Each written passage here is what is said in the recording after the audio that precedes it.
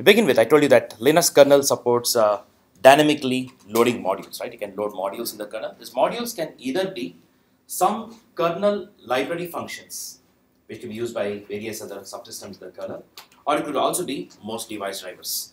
In fact, I could say like close to 80% of device drivers in the Linux kernel can be built as kernel modules, loadable kernel modules, which includes all these subsystem drivers like PCI-based drivers, USB-based drivers. All this can be built as a module, right?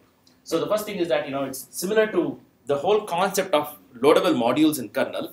It's synonymous to this .so file that you know in user space, right? So what's the purpose of .so file? It contains some functions which will extend the program's functionality, right? So it's like a shared library. So think of it like a shared library implementation within the kernel, right? So extending the kernel's functionality. So I can say that this allows most of the drivers and libraries to be written, and it's analogous to this. And building the kernel with support for NKM, right, makes it more modular. That means your core kernel will be having minimal memory footprint, right? You don't have to bundle all the drivers into the monolithic kernel. You only have essential drivers in the core kernel, and other drivers you can load on demand only when needed and unload them when not required, right? It's one of the features that you see. And you can just see that something you should know about the Linux kernel modules. They don't have separate thread of execution. Kernel modules are not processes, nor they are threads. Right? You know what I'm trying to say? Even if you have your user space application, you load a library, the library is not a separate thread or a process. It's just an extended function to your existing thread of execution, right? So it's the first thing you should know. They all share all kernel global data structures and functions. All global variables and global data structures, I'll say global all functions that the kernel defines, the modules share them. It's possible that a module corruption or a module overflowing a buffer is not a bug in the module, it's a bug in the entire kernel.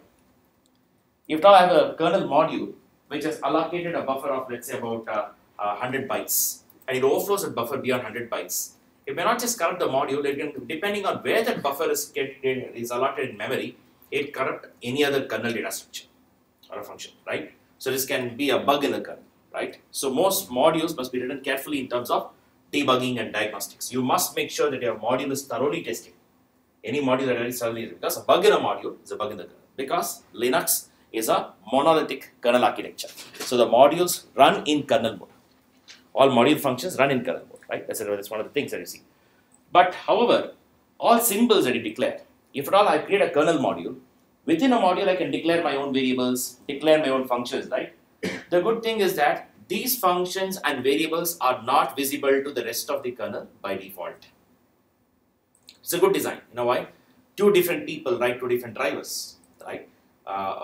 User A writes a driver, user B writes a driver, and both of these driver writers accidentally, right, chose one variable name which looks identical. So this driver writer created one variable called port. This driver writer also created a variable called port, and both are global variables. You cannot load both those drivers. Why? Because you cannot have two global variables with the same name, isn't it? To avoid it, this whole module symbols are private to that module. So Linux kernel uses some kind of namespace like mechanism. How does it do it? Whenever you try to build the module, the build system, right, the kernel's build system will mangle all the names of a module. It's called name mangling. This is a technique used in C++ for implementing namespaces. The same technique is used in the kernel's build system. So if I create a variable called port, it will mangle that port with some checksum number. So when it's loaded, it will be the port with some prefix with some checksum number. Assigning it.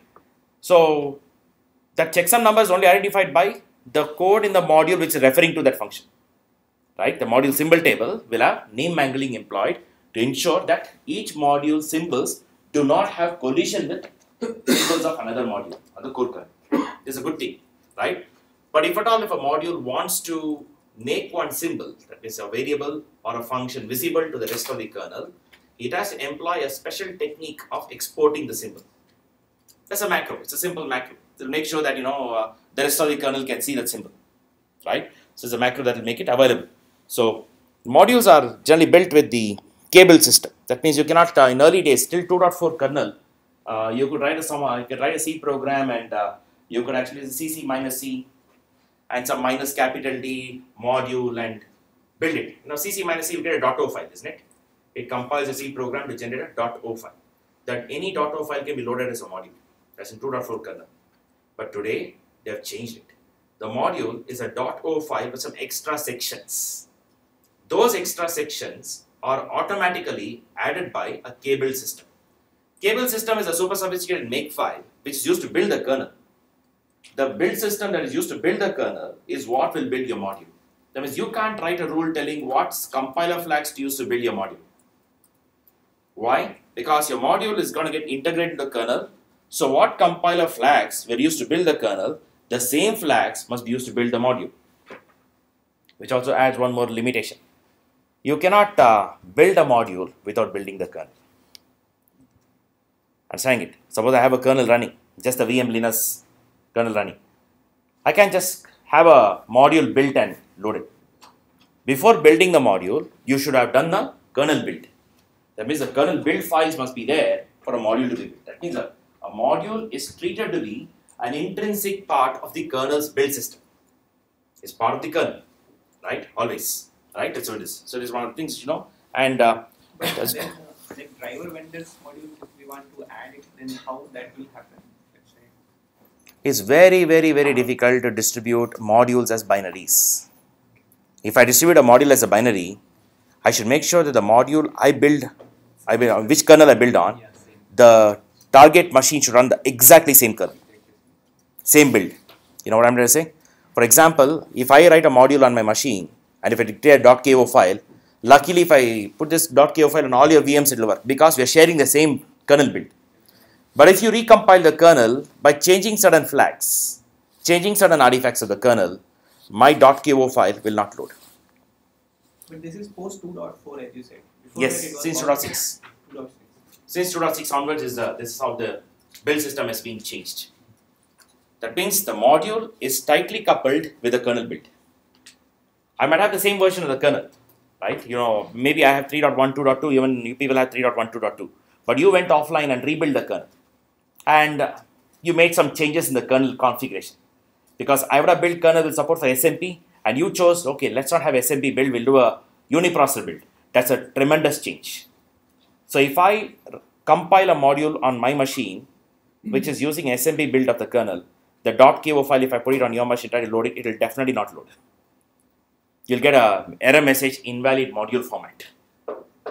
Assign it. So the kernel build must be common. Assign it. That's one thing. That's why, because the module is tightly coupled to a particular kernel build. So which makes distributing binary modules a big challenge.